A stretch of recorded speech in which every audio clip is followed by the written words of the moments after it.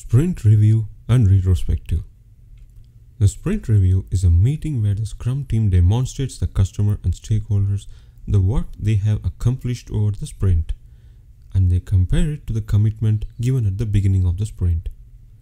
So who are the participants in the Sprint Review?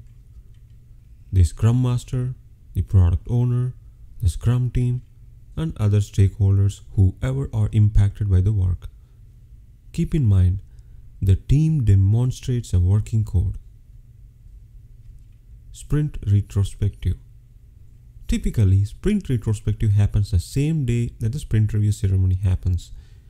Here, the team introspects the work they have done in the previous sprint.